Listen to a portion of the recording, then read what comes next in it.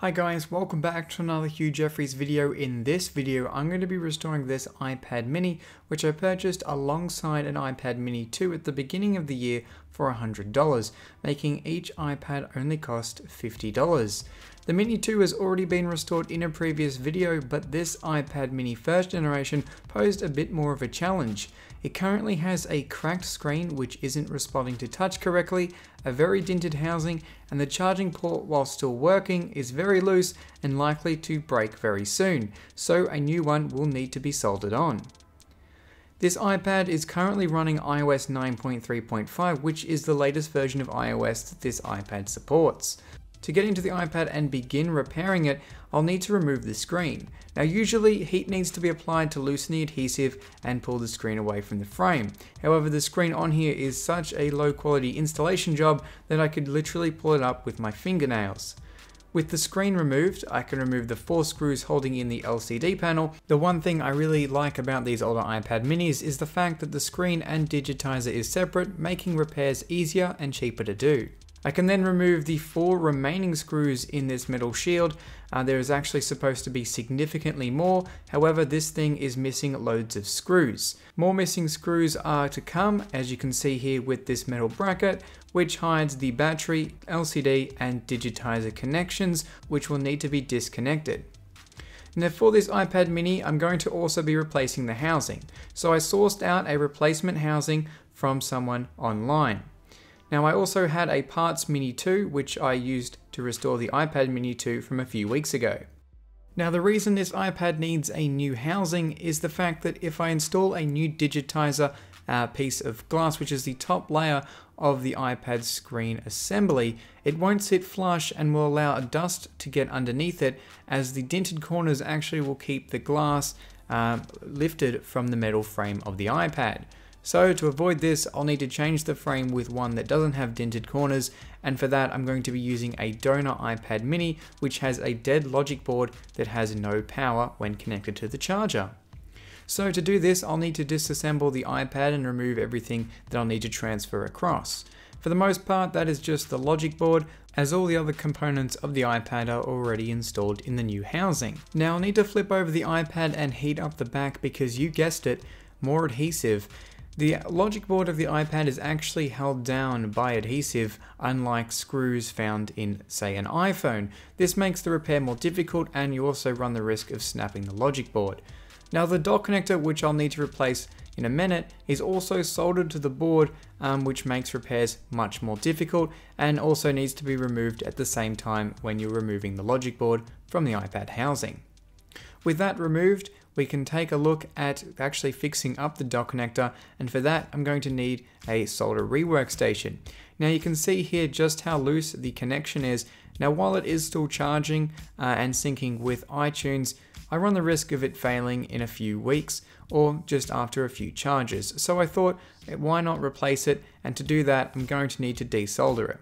So I applied some flux to the connector and started heating away with my solder rework station.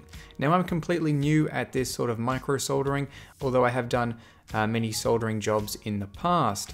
Now from what I can tell, all I need to do is really heat up the area and apply as little pressure as I can when removing it, as you don't want to rip up any solder pads on the logic board of the device. So this actually took a couple of minutes. That's probably due to the fact that I didn't wait for my rework station to heat up, and it's not a very expensive one either, so it's probably not very accurate temperature wise.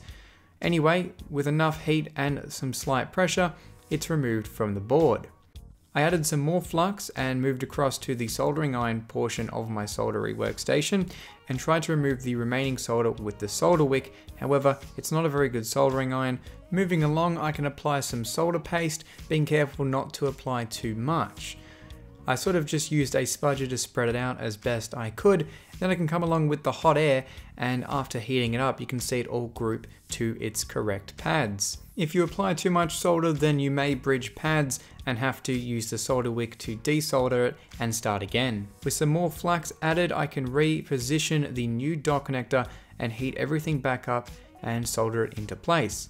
Now I did notice I didn't solder it on very straight, so I reheated it and lined it up better. With everything now ready to go. I can test out the iPad after letting it cool down for a little bit, and sure enough, it actually worked and my iPad is charging once again. So now that I know everything is functioning, I can use some cleaning alcohol to clean off any flux or solder residue on the parts we just soldered.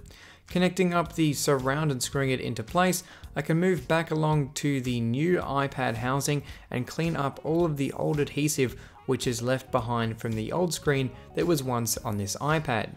Now the iPad logic board that was in here that I've already removed is completely dead. It showed no signs of life and probably has something wrong with the power management chip on the board. I might try and repair that iPad in another video one day, but for now I'm just going to use this working logic board to bring this iPad housing back into functional order. So I can install the new logic board and stick down the dock connector and start to reassemble the speakers which had to be removed to fit the dock connector back into the frame. With those screws installed, I can reroute some antenna cables and begin plugging in all of the connections for various parts of this iPad. It's always a good idea to test out the iPad before you seal it back together, and after you've connected everything, this just verifies that the iPad is fully functional before you assemble it. Now I noticed that I installed the speakers incorrectly as they have contact points that connect to the dock connector. However, I installed the contact point underneath the dock connector so it wasn't making any sort of a connection and therefore the speakers weren't working. Swapping those around and installing them correctly, my sound is now working and I can continue reassembling this iPad mini. Applying any stickers that needed to be installed, I can then give the iPad mini a clean down before I can reinstall the LCD screen and digitizer back onto the iPad. Now for those wondering, I did apply the little piece of tape which goes across that dock connector that we just soldered to stop it shorting out. Then I could install the bracket covering up the LCD, digitizer and battery. And finally install this giant metal plate which has an absolute load of screws which were previously missing. I installed all of the screws that it's supposed to have and even gave it a bit of a clean. However, it didn't come up perfect, but nobody's going to see that. I can then install the 4 screws to hold the screen in, and then it's time to reinstall adhesive on the sides of the iPad.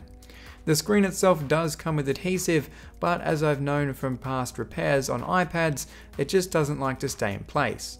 So I'm using this super strength industrial grade adhesive which will definitely keep the iPad screen in place and stop it from lifting up like I've seen in the past. After that's installed, I can give the LCD a really good clean as it was very dirty and had lots of dust in it given the old screen wasn't adhered properly to the frame. Removing the protective film from the new adhesive on the sides and on the actual digitizer and giving everything one last clean, I can then press the new screen down into the iPad mini. I like to start by positioning the bottom of the iPad screen and then the top so everything is aligned correctly, and then I can press down the sides and seal everything into place. Of course, this isn't a complete repair without removing the plastic film and installing a tempered glass screen protector. And we're done. So this is it, an iPad mini that was once cracked, had a bad housing and a very loose, dodgy dock connector, has now been restored into something nice and respectable. The housing installed has a few marks but no major dents. The dock connector is brand new and functions flawlessly, and the screen is also brand new and has no marks or scratches. Just to compare the two dock connectors, this is the before and this is the after, with very little wiggle whatsoever. You can see the old housing had a few dents in it, which would have stopped the new glass panel from sitting flush against the frame and would have eventually allowed lots of dirt and dust to enter the iPad. Unfortunately, this iPad mini runs iOS 9, and with Apple not allowing downgrades, it's going to be painfully slow for years to come. At least it's in one piece and is functioning, so it's good enough for a child or maybe even an elderly person. All up, I paid about $75, which is probably what you'd expect to buy one of these here in Australia. And for those wondering, the battery health is at 97% and only has 116 charge cycles. Now, in terms of repairability, the iPad mini does poorly. While it can technically be repaired, almost everything is glued into place and the dock connector is soldered, which complicates repairs further.